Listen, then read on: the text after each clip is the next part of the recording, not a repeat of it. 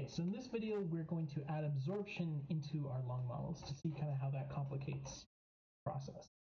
Okay, so we're just going to add an additional step to our lung model where we start again with, concentration CT and volume.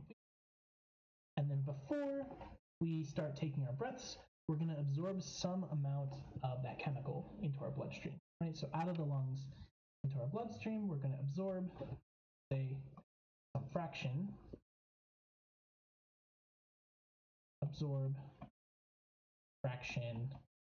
alpha of that concentration. Bringing down this concentration in your lungs by a fraction alpha, because that's being, absorbed into your body. So like oxygen or something gets absorbed in your lungs, it gets absorbed into your blood. Okay? So then the concentration after this absorption process would be 1 minus alpha CT, right? What's remaining is 1 minus alpha of the original. We absorbed fraction alpha, then what's remaining is the fraction 1 of this original. Okay? And the volume's unchanged by this process. And then from here, we just apply, the same lung model that we had before. We do an exhale of, W liters, right? And that changes our volume to V minus W, but it doesn't change concentration. It stays at 1 minus alpha, right? And then we're going to inhale W liters of a new concentration, right? This outside air is going to have different concentration. Let's say gamma millimoles per liter. Okay, so then the concentration at the end, our final volume is V again, and then we saw from before that we can represent, this new amount, this new concentration by 1 minus Q of my original concentration, which for this we can kind of ignore this first part, right? So our original concentration before we started taking breaths is 1 minus alpha CT. So this concentration minus the absorption plus my gamma Q, right? So this gives us the new concentration for a breath, right? And recall that Q was given by W over V. Right? And so in the last video we derived where this comes from. And now in this, all we're doing is we're kind of adding in this extra bit. But to the right of this is the original lung model. And then this is plus absorption. Okay, the original lung model gives us 1 minus Q times my concentration plus gamma Q, gives me the next concentration. And then this plus absorption part tells me how to get from CT to 1 minus alpha.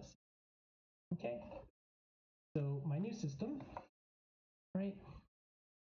My new model, the lung, gas exchange in the lung plus absorption is given by CT plus 1 is 1 minus Q fraction. Right? This is the breath fraction.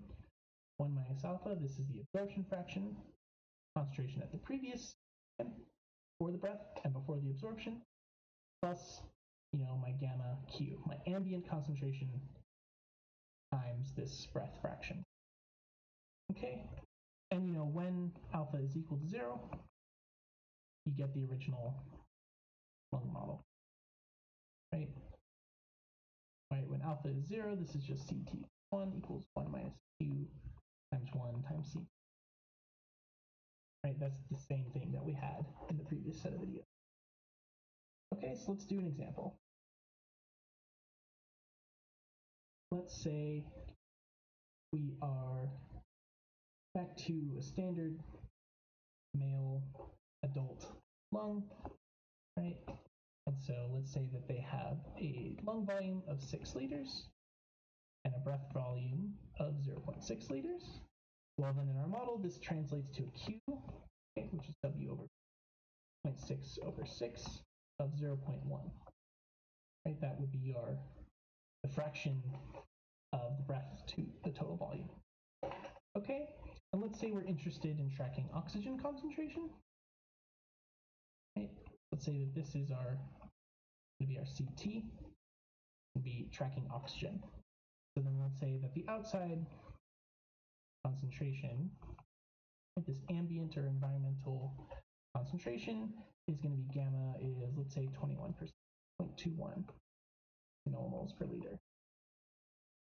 Okay, and then let's say that your lungs absorb 30% of the oxygen in them.